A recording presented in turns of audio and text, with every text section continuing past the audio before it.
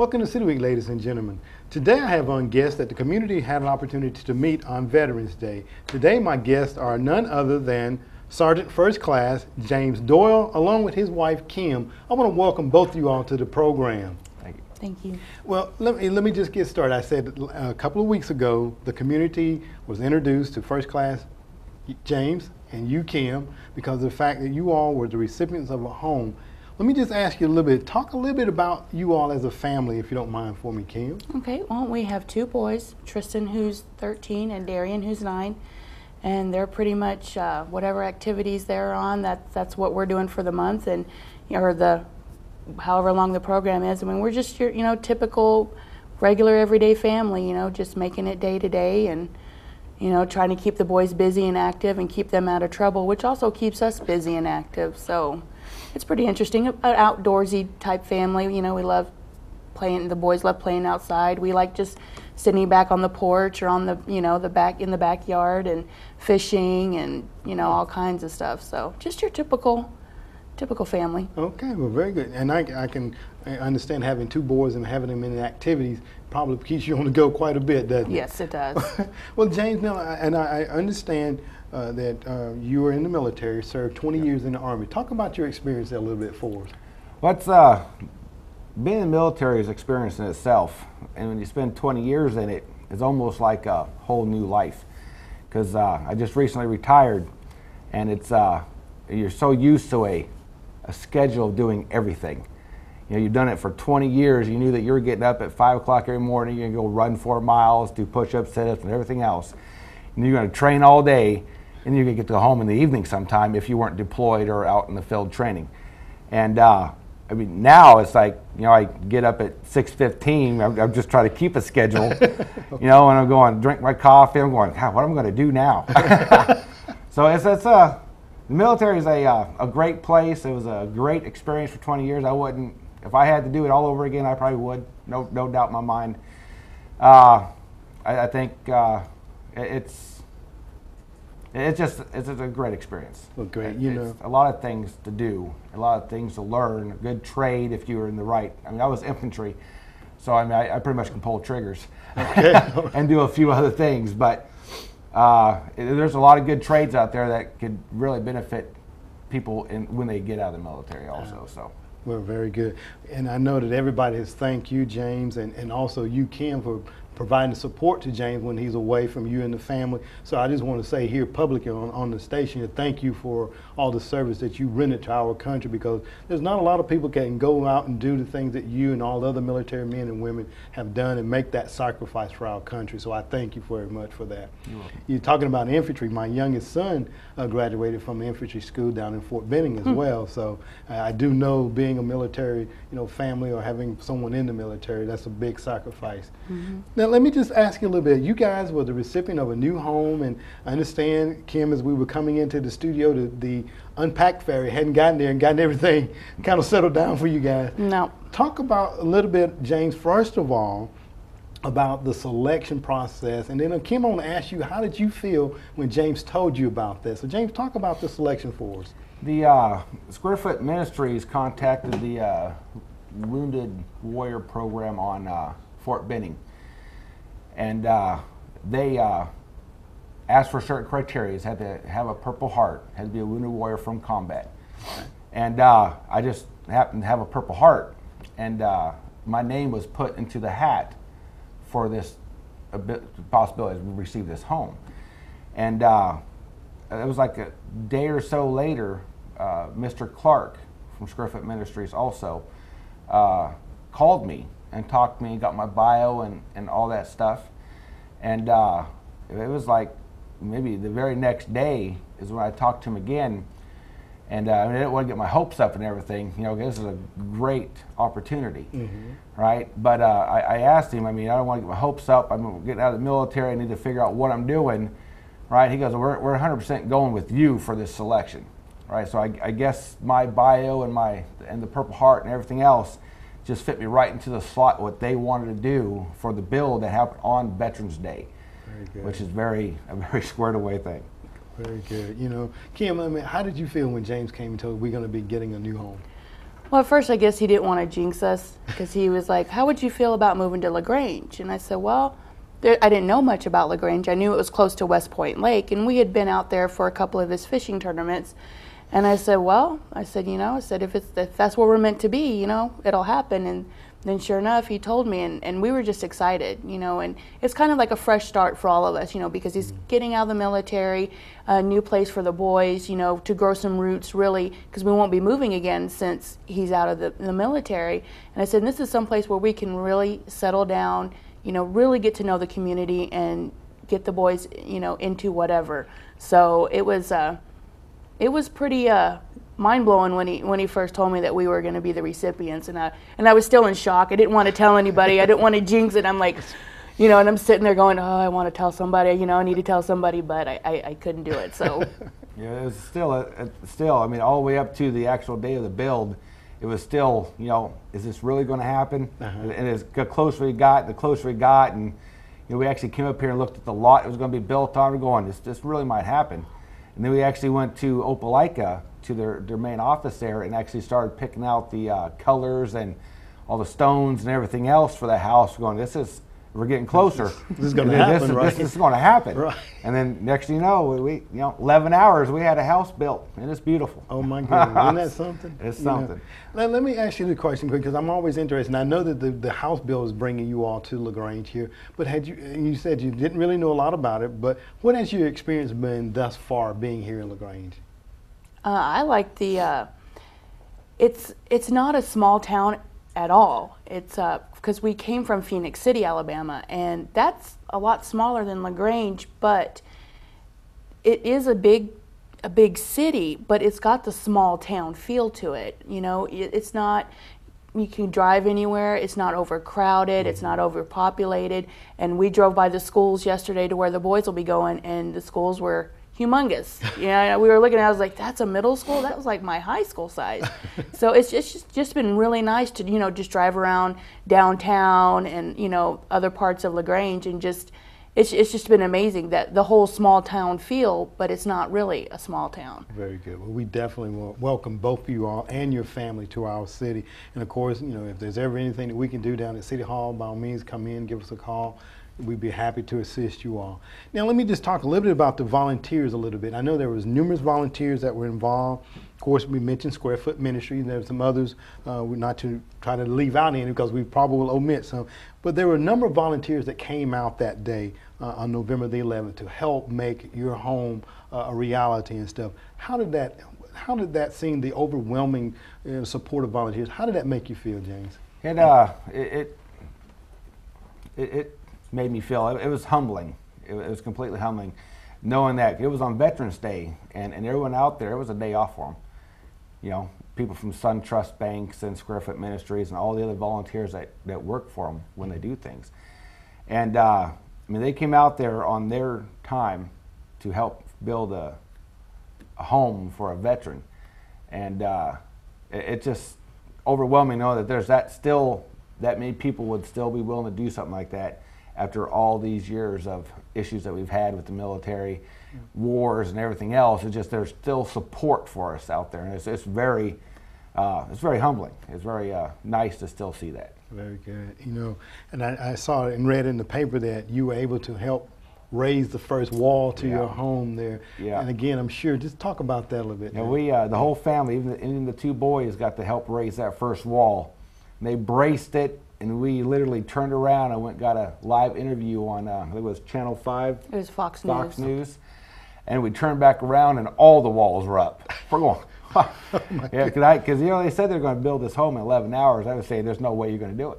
It's impossible. And when I turned around, it was like, I go, wow, this might happen. That's right. I was still skeptical about it, but it might happen. That's right. And then a couple hours later, they're already working on the roof. I'm going, wow, this is ridiculously fast. And they brought a bunch of subject matter experts in that do that for a living, and it volunteered, which is, just once again humbling that they volunteered to do that. I mean, these people make a lot of money doing what they do. That's right. They did it for free.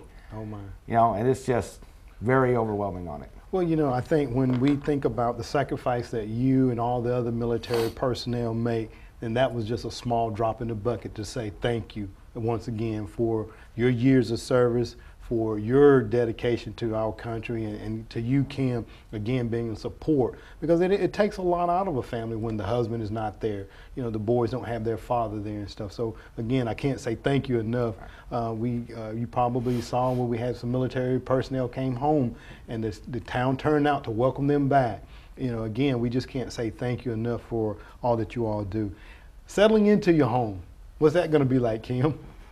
Oh, it's still crazy. I mean, Thanksgiving is tomorrow, and I still got most of my kitchen unpacked, and then the boys' rooms are all pretty much where everything where it's gonna be. But yeah, the living room and the master bedroom, we're still trying to. And the garage is full of boxes, literally full of boxes. So it's just been crazy, you know, just trying to get everything unpacked, and this is.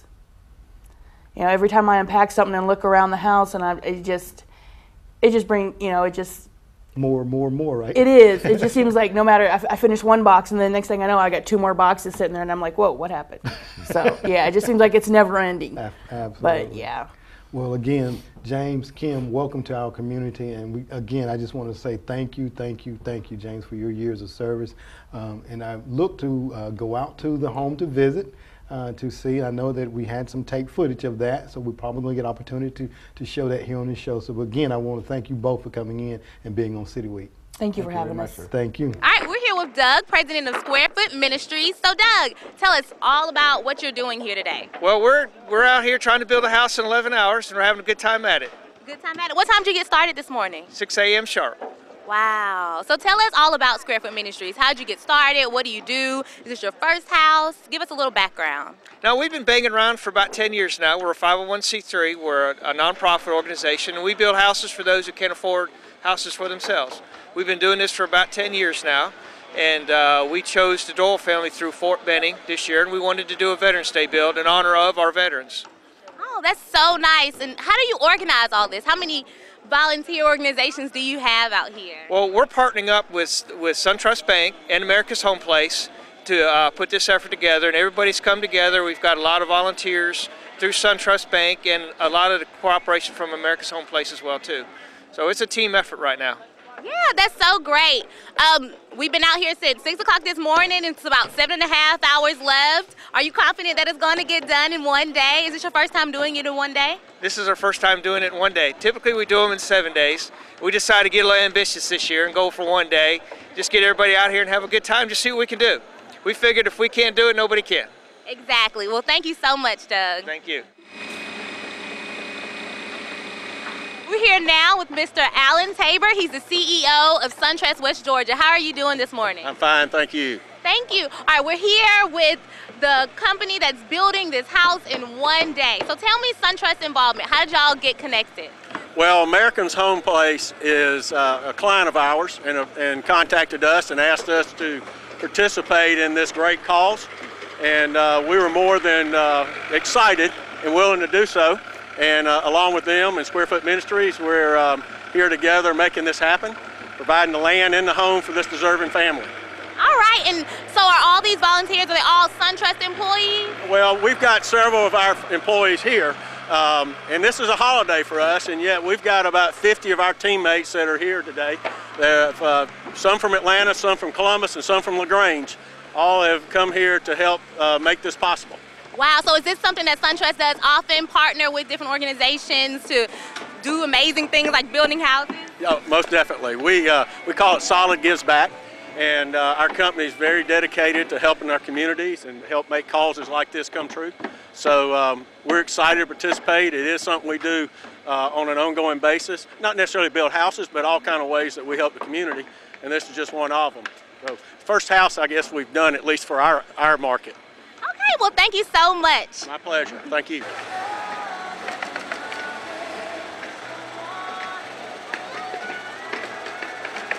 We're here now with the recipients of this house that was built in one day, Kim and James Doyle. How are y'all doing today? Just Good. fine. All right, so how does it feel? What are your emotions right now? Oh my gosh. It's overwhelming. Overwhelmed? Overwhelming. Yeah. I've been crying several times today. Oh, I'm sure it's an emotional experience. Now, which one of you were in the military? I am. You are? Or was, yes. You were? Yeah. Okay, what branch of the military were you in? Army? Army? Yeah. Okay. How long have you been retired? Since October 1st of this year.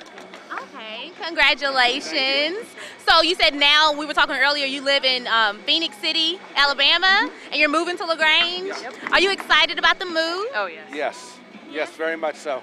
All right, how did you get connected with this organization? I had a friend. Well, they were looking on Fort Benning for WTU for a Purple Heart recipients that meet the criteria for something like this. And a friend of mine, a retired sergeant major, put my name in for it. And they chose me, so I meet all the prerequisites they need to do something like this. So I consider myself lucky to walk into something like that. So. Wow, you're a Purple Heart recipient? Yeah. That's so interesting. Tell us more about that. Well, I got blowed up in Iraq by an IED back in 2003. Lucky, I mean, there's a lot of people that are worse than me, missing legs and arms and stuff like that. I got lucky. I'm still a full body. I have my aches and pains, but I have, very capable of still doing a lot of things with my kids and family. So. Can you tell us more about your military career, where you've been, what you've seen, all you've been doing? Yeah, I joined the military in 1991. Not straight out of high school. It was a couple years after I graduated, and as the time frame that Desert Shield and Desert Storm was going on, I said, that's something I want to do. I want to go fight for my country, all right? And unfortunately, I was in basic training. They ceased fire for that, so I've been chasing that kind of stuff for 20 years. I've been stationed most of my career at Fort Campbell, Kentucky, with the 101st Screaming Eagles. And in 2004, while I was at the 101st, I was deployed to Kosovo. I was deployed to Panama for Operation Safe Passage for the Cuban refugees problem they had over there. And then also went to Iraq in 2003, where I received, I went to Korea too for a year. I got it. But, I went to Iraq, see my injuries, came back from Iraq, and I got a permanent change of station to Fort Benning. And I pretty much been here the rest of my career at Officer Candidate School, instructing the new officers in the United States Army on doctrine and traits and everything from war and everything I am really up to date on at that time. and then I just recently retired 1 October, like I was saying. And that's pretty much everything besides all the training and all the deployments, the Joint Readiness Training Centers and all those kind of things like that. Missed a whole bunch of anniversaries and birthdays and Christmases and everything else. But it's very much worth the time away from your family to support the interests of the United States of America. So. That's so interesting. Well, thank you so much for your service. Ms. Doyle, how hard was it, or how easy was it, or how did it feel to have him be gone for so long and serving our country for so long? It actually wasn't too hard because my dad was infantry also, so I kind of grew up in the Army life. I knew what to expect. I knew what I was getting into. I actually had pity on the civilian wives that their husbands were home all the time, and I'm thinking, how do you do it? How can you, I'm ready when he's home. Okay, isn't it time for you to go in the field? Something, you need to get out of the house. I'm ready for you to go. And so I used to figure out, how did civilian wives do it? And now that he's retired and, he's had his leave for about 3 months before he retired, and I'm thinking, all right, dude, don't you need to go fishing or something? Isn't it time for you to get out of the house? But it's actually, since we've been here at Fort Benning, it's been really great to have him home for all the little things. It was hard.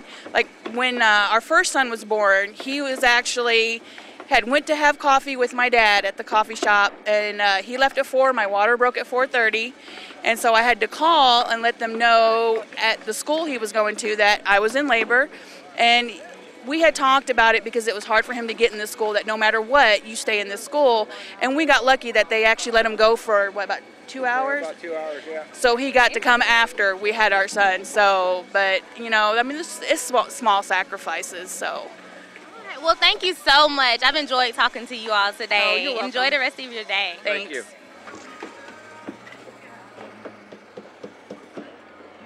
All right, we're here with Pete. He's on the board of Square Foot Ministries, and we're here with two of the Doyle children. How are you doing today, Mr. I'm Pete? doing great. I'm way too excited. How are you involved with getting all this put together? I know it's a big task. Yes, it is. We're the board of Square Foot. We've lined up everything, trying to get everything organized and get the right specialist people out here to build. This is just I'm way too excited. You're excited? And how are y'all feeling today? We're feeling good. Feeling good? Great. What's your name? Darian? Tristan. Tristan, are y'all excited about your new home? Yes, ma'am. Are you excited about moving to LaGrange? Yes, ma'am. How old are you? 13. You're 13. How old are you? 9. 9. Wow, y'all here helping, getting everything done? All right, well, Yes, thank ma'am. you so much. No problem.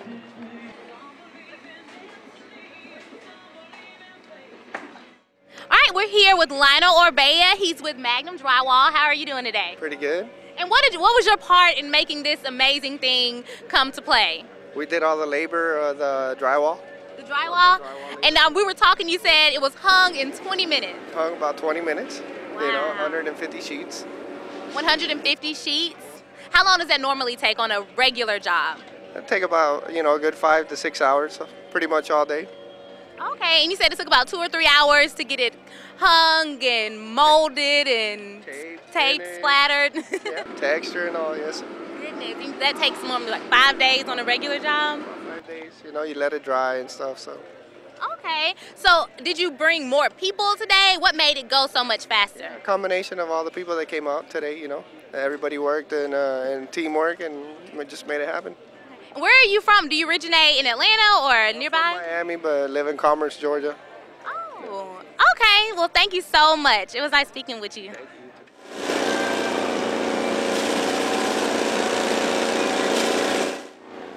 All right, now we're here with Mr. Corey Thompson. He just heard about this project going on and decided to come down here and volunteer. How are you today? Doing well. This is a great day and a great project.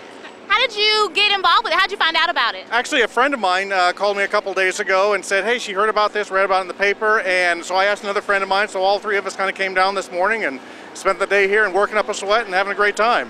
That's great. It's all about volunteerism. If you know him or if you think you might know him, he's from Fox 5. Tell us more about that. Well, I spent most of my career doing what you're doing, holding a microphone and asking people questions and stuff. Now I'm doing some marketing, public relations, and teaching some broadcasting. But I've always wanted to give back to the community, and I've done volunteer work ever since I was in college. And so this is a great opportunity to do that again, give back to the community, especially here on Veterans Day. Mm-hmm. Thank you so much. With Bill, he's with America's Home Place. So Bill, tell me your involvement in this big project. In this project, what we're doing is takes a lot of scheduling and planning, and the planning and the scheduling, and then being here to see that the process works thoroughly like it's supposed to. That's what we're doing.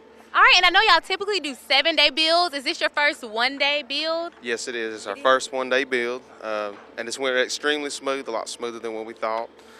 We do a lot of 7-day builds, and we just make sure that everybody's happy, and it's just all about the scheduling and making sure that the process runs like a sewing machine, and then everybody's happy. Y'all cover everything, every aspect of it from beginning to end? Yes, from start to finish, everything is turnkey. The inside is complete. The house will be cleaned today before we leave from here. They just move their stuff in, and everything's good to go. And as far as the contractors go, did you bring more contractors than you normally do, or you work with the same people on a regular basis? Yes, we brought all of the people that we generally work with, which they have several crews that work for them. And what we had them do was to bring everybody that they had with them that works for them. That way we could make this thing happen like it has today. Okay, well, just witnessing this has been an amazing experience. Thank you so much. And thank you. I'll let you get back to work. I know you have plenty to do. All righty, you have a great day. Thank you. All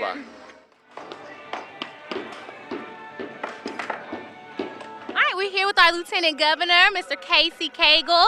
So how does it feel to be here and witnessing something like this? Well, it's a great day, and obviously we're so thrilled, not only for James and the family, but to see 200 volunteers that have come together on Veterans Day to really honor a wounded warrior, an individual who obviously received the Purple Heart and sacrificed so much for our freedom. And this community has reached out in a way and in a way of service that I think is very, very special. So I'm honored to be here and honored to see this happen in 12 hours. And along with that, to see the sheetrock, I didn't get to see it, but to go up in 22 minutes, that's pretty amazing. So this is a great day, and it's a great day for the community, and really it honors us to be Georgians. All right, well, thank you so much. Enjoy the rest of your day. Thank you. Thank you.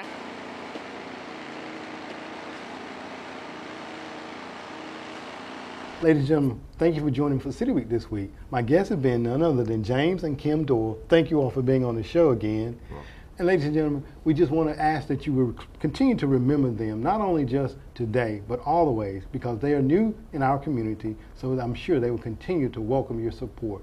Ladies and gentlemen, once again, I want to welcome James and Kim Doyle to the show, and always want to invite you back for more of City Week.